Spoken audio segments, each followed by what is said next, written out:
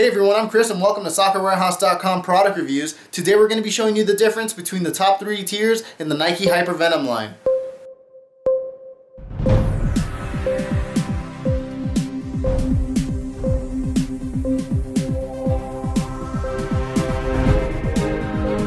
Alright guys, here it is, the Nike Hypervenom Phantom, and this is the high-end boot in the Hypervenom line.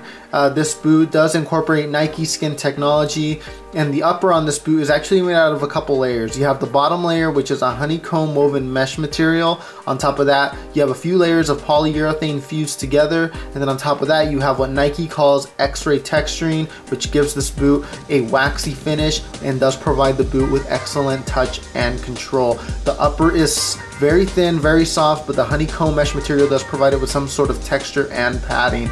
Let's take a look at the sole plate real quick. It's made out of 2 pieces here. You have the plate base, which is a glass nylon material, so it's a hard, stiff plastic there as the base plate, and then you have on top of that the stud plate, which has a support beam here across the middle, which provides support there on the center of the shoe, where it's needed, and then you have the split toe design to help naturally push off each side of the boot a little easier.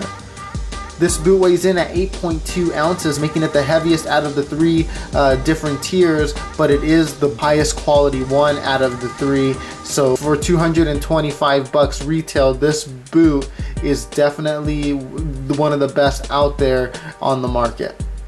And here it is, the Nike Hypervenom Phatal. This is the first takedown in the Hypervenom line, and right off the bat you can see that there is no honeycomb texture on this boot, but it does incorporate what Nike calls Mirage synthetic, which is fused materials put together, and it is the thinnest one out of the 3 different tiers.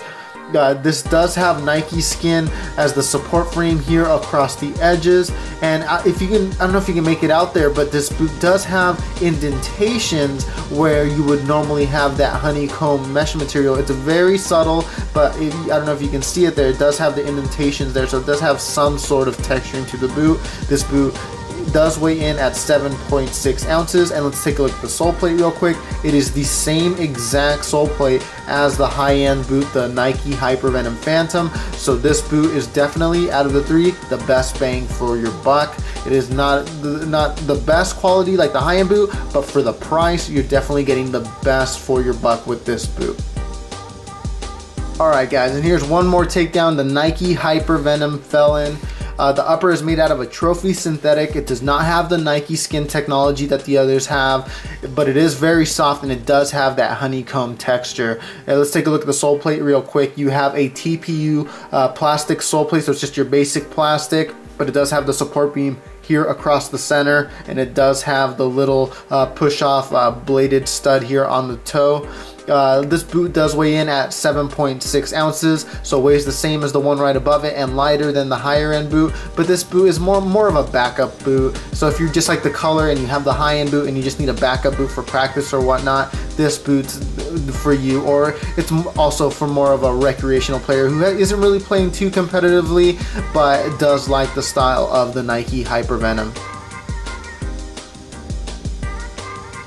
Alright guys, hope you enjoyed the review of the Nike Hypervenom line. Hope this helps you make a decision between all the few different options they have out there. A couple different players wearing this boot are Neymar, Wayne Rooney, and Adnan Januzaj.